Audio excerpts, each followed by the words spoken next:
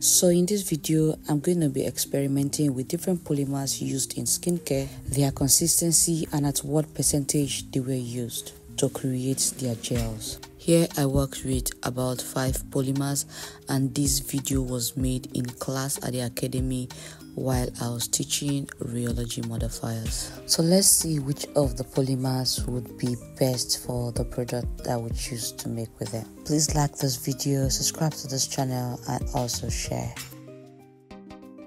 So polymers or rheology modifiers are actually ingredients that helps to thicken our formulation, give it a consistency, its texture, increase the bulk, stabilize. Some may act as an emulsifier, some may act as a solubilizer. There are a lot of them used in skincare. Some are natural, some are synthetically derived, but we are going to see a few of them in this video.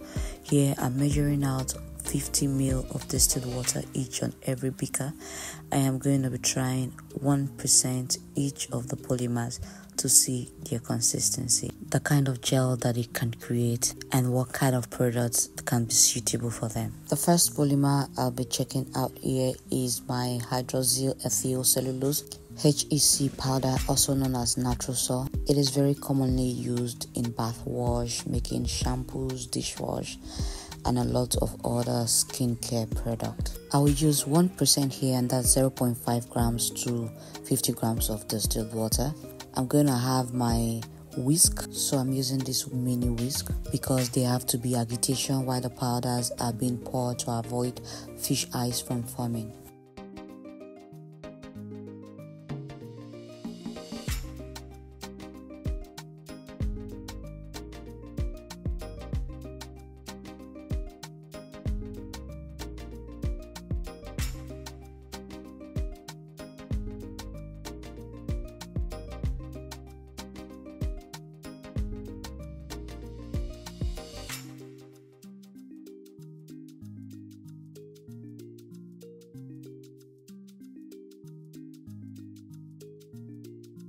So after mixing this, it had a lot of foam on it because of the whisk. So this is the consistency right now. I'm going to set this aside and wait for the foam to go off so that we can see the particular consistency we have and the texture of the liquid. The next polymer I'm going to be trying is also a very common polymer, guar gum. I've always not liked working with guar gum, but after this experiment, I think I would reconsider using guar gum in my formulas. So I also used 1% of guar gum, that's 0.5 grams of the gum to 50 grams of distilled water. After stirring, I'm going to set it aside. We're going to see the general consistency when we're done mixing everything so that we can give it a little time to hydrate.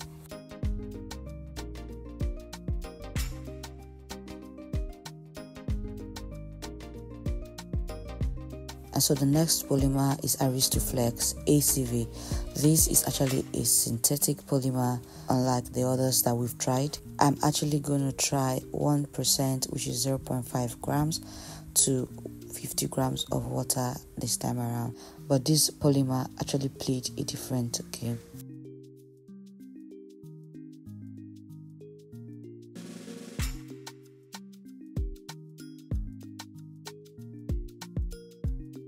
The polymer started to thicken up very fast and was creating a very beautiful white and fine gel. The gel was too thick that I wasn't able to add more powders to it, so I decided to ditch the percentage by adding more water to this to complete the gel. So this means that we are going to be using 0.5% of the powder, and that makes it 0.5% powder against 100 grams of water. So while others were tried with 1% each, this particular powder is to 0.5% because of the thickness. However, this is not an assurance that you may get this thickness when you're making your product with it, because after this experiment, we tried making a face serum with 0.5% of Aristoflex ACV, but it didn't give us this particular consistency of thick gel. But however, this is what we achieved at 0.5% of the powder against water.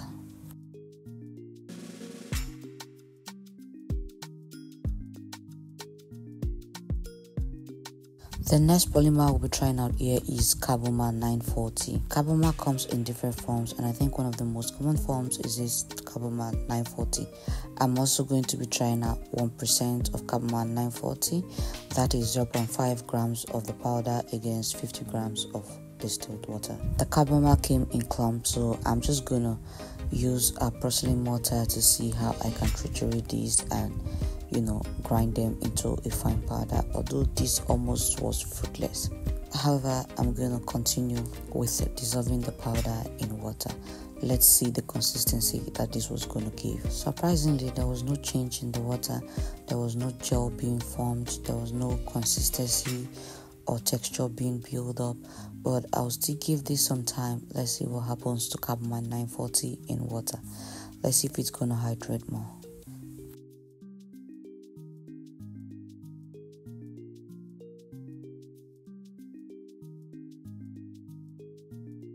Next, I'm going to be trying Aristoflex ACV polymer again, this time around in 0.1%. Remember, the last one we did was 0.5%, which gave us a very thick white gel.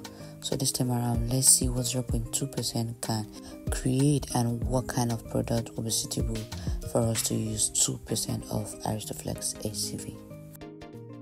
And then trying out with one of the most popular polymer used in skincare, xanthan gum. We actually have the regular xanthan gum clear, and even xanthan gum soft, but in this experiment we're going to be using xanthan gum clear at 1%, and let's see the gel that this was going to create for us.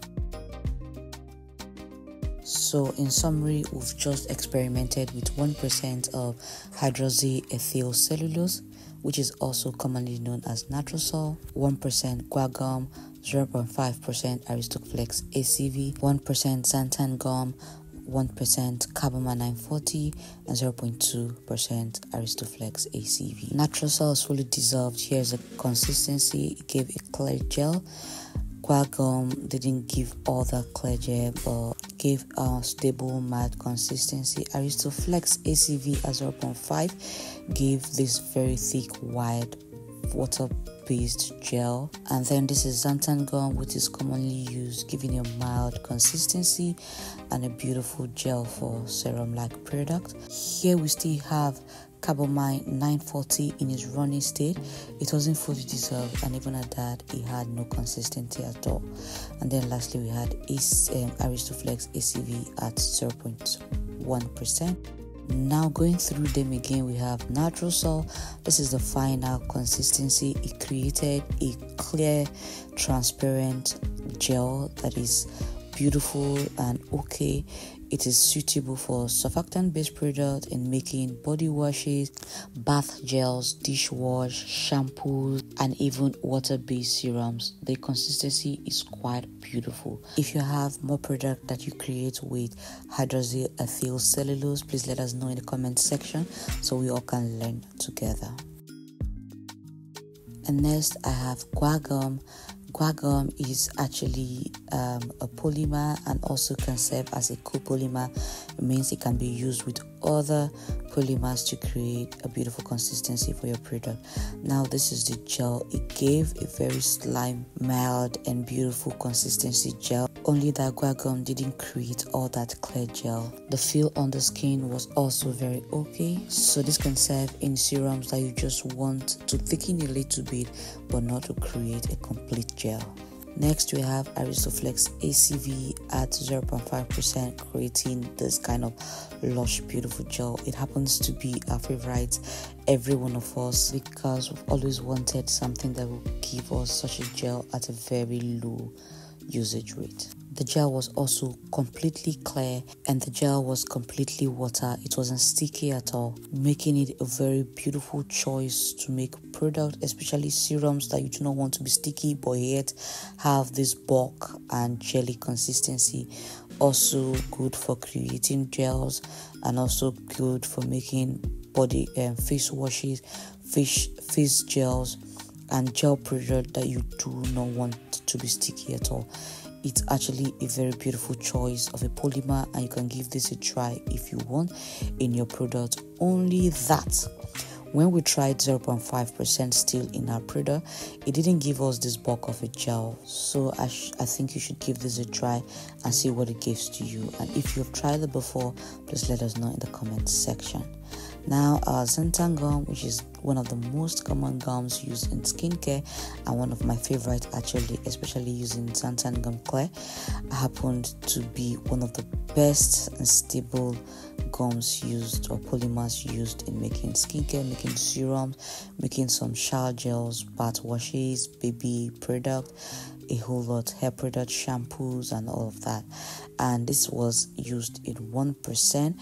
It can also be used with other polymers as copolymers, and it can also create more thicker gels at more percentage.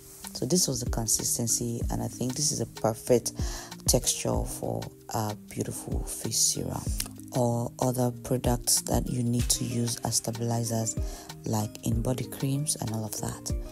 Then we have the Carboman 940. Like I said, this was what Carboman 940 gave to us. It didn't completely dissolve and didn't create any gel at all. I don't know how you have used Carboman 940 and what it did for you. If it created a gel for you in any ways, please let us know in the comment section so that we do not conclude on this experiment. Okay, and now this is Aristoflex ACV in 0.2%, giving us a less thicker gel than the other one, which was 0.5%. This polymer can also be used as a stabilizer to stabilize oil and water product to make the oil stable in the product. I'll be trying more products on this channel with this particular polymer, so you can watch out for them. In the academy, we're also going to be trying out more of this polymers and using them in our products to see how they turn out to be. But however, for this particular polymer, it's a very beautiful choice in making shower gels and an excellent choice in making products like hand washes, hand sanitizers, face and body gels, and a lot of other products, so you can work with it to see which percentage works best for your formula. So this brings us to the end of this video, having tried all of these polymers and Rheology modifiers used in skincare. Let me know which of them is your favorite. Let me know which of them you've tried. Let me know the products that you've tried with each and every one of them in the comment section.